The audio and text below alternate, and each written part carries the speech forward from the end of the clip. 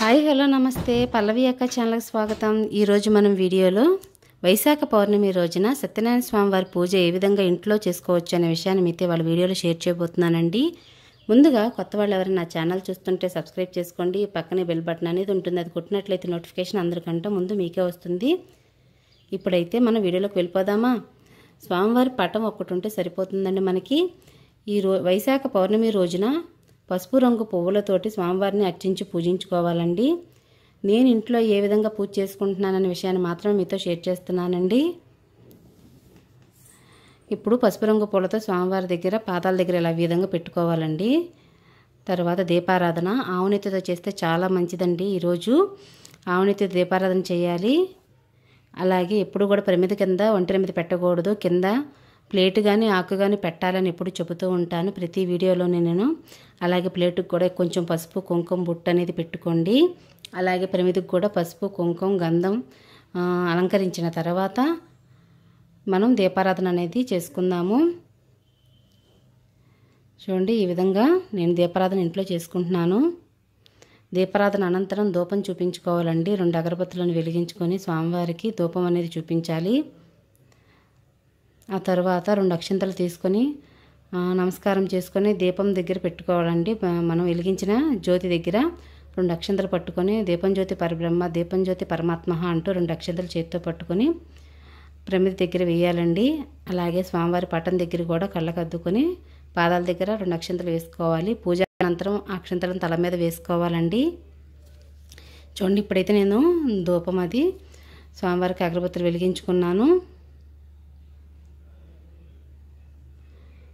ఈ విధంగా ధూపం అనేది చూపించుకోవాలండి। తర్వాత ఈ రోజున విష్ణు సహస్రనామ స్తోత్రం కంపల్సరీగా పఠించాలండి। వచ్చిన వాళ్ళైతే చదువుకోవచ్చండి, రానివారు ఓం శ్రీ భగవతే వాసుదేవాయ నమః అంటూ స్వామివారిది 108 సార్లు చదువుకున్నట్లయితే చాలా మంచిదండి। ఈ విధంగా 108 సార్లు స్వామివారి ముందు కూర్చొని అక్షంతలు పట్టుకొని వేస్తూ చదివినట్లయితే పూజ అంత ఫలితం అనేది అందరికీ కలుగుతుందండి। వచ్చిన వారు మాత్రం కంపల్సరీగా విష్ణు సహస్రనామ స్తోత్రం చదువుకున్నట్లయితే చాలా మంచిదండి। చూడండి, ఇప్పుడైతే అక్షంతలు తీసుకుని నేను దీపం దగ్గర స్వామివారి ముందు వేసుకున్నాను కదా। స్వామివారికి ఏ విధమైన పండ్లైనా సరే సమర్పించుకోవచ్చండి నైవేద్యంగా।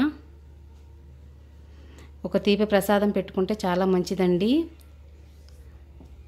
ఈ రోజున నువ్వులతోటి పాలతోటి బెల్లం కలిపి చేసిన ప్రసాదం స్వామివారికి నైవేద్యంగా ప్రసాదంగా పెట్టినట్లయితే చాలా మంచిదండి। ఈరోజు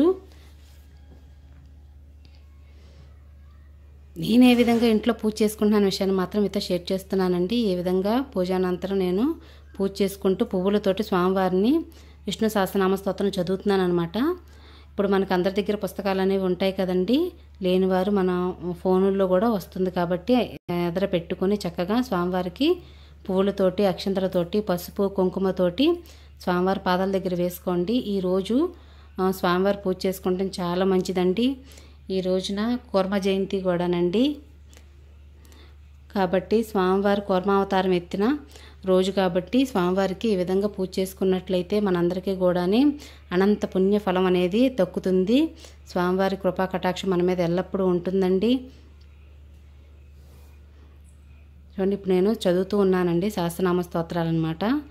అది వినిపించకూడదు కదా అని చెప్పి నేను చదువుకుంటున్నాను, అందుకని అక్కడ మ్యూట్ అనేది పెట్టేశాను। ఈ విధంగా పూజ అనేది నేను ఇంట్లో చేసుకున్నానండి। వేరే విధంగా చేసుకున్నారు నా కమెంట్ రూపంలో నాకు కమెంట్లో చేయడం అస్సలు మర్చిపోవద్దు। విష్ణు సహస్రనామ స్తోత్రం చదవడం కొంచెం టైం పడుతుందండి, కాబట్టి స్వామివారి ముందు అక్షంతలతోటి పువ్వులతోటి పూజ అనేది చేసుకుంటూ సహస్రనామ స్తోత్రాలు చదవాలి, అప్పుడు స్వామివారికి చాలా ఇష్టం అన్నమాట అండి। ఈ విధంగా చదువుతూ స్వామివారి ముందు పాదాల దగ్గర వేయాలండి। ఇలా ఉదయాన్నే కనుక చేసుకున్నట్లయితే చాలా మంచిదండి।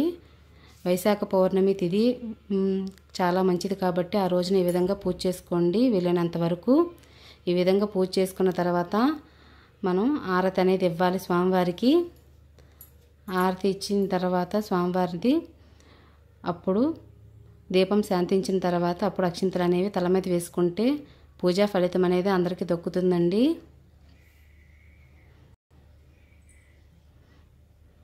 ఓం శ్రీ భగవతే వాసుదేవాయ నమః, ఓం శ్రీ భగవతే వాసుదేవాయ నమః అంటూ 108 సార్లు పూజించినా కూడా స్వామివారి ముందు చాలా మంచిదండి. ఇప్పుడైతే నేను విష్ణు సహస్రనామ స్తోత్రం అనేది మొత్తం చదివేసుకున్నానండి. చదివి స్వామివారి ముందు పెంటి పాదాల దగ్గర పువ్వులతోటి అక్షంతలతోటి నేను పూజ అనేది చేసుకున్నాను. ఇలా చేసుకున్న తర్వాత హారతి అనేది ఇవ్వాలండి.